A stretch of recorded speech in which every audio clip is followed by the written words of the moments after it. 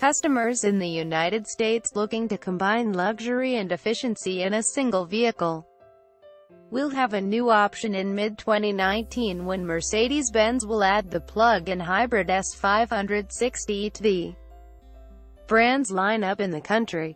According to the automaker, it'll carry an estimated all-electric range of 25 miles, 40 kilometers, in the EPA test.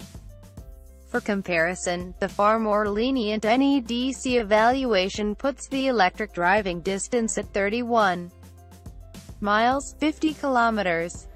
The S560e combines a 3.0-liter V6 producing 362 horsepower and 369 pound-feet, 500 Newton-meters, of torque with an electric motor that's good for 121 horsepower, 90 kilowatts, and 325 pounds-feet, 440 Newton-meters.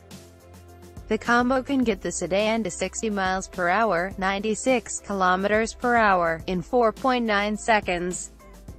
Mercedes builds the hybrid components into the 9-speed automatic gearbox, and the entire powertrain now fits under the hood, which frees up cargo room in the trunk compared to the previous PHEV S-Class.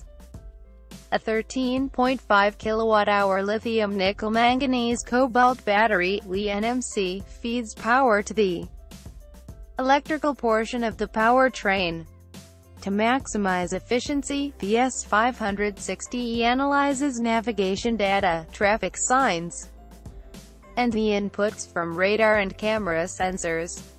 Depending on this information, the powertrain decides the best times to enter the coasting mode. In addition, the accelerator pedal has variable resistance that indicates to the driver when the drivetrain would activate the internal combustion engine, which makes it easier to use the electric motor as much as possible.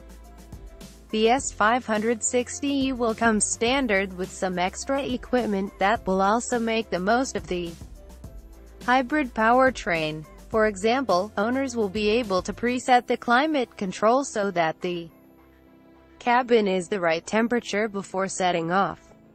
This will even include toggling the settings for the heated steering wheel and seats. It'll be roughly 2 years before the S560e will be on sale in the US. Mercedes will hold off releasing details like the price and EPA fuel economy until closer to launch.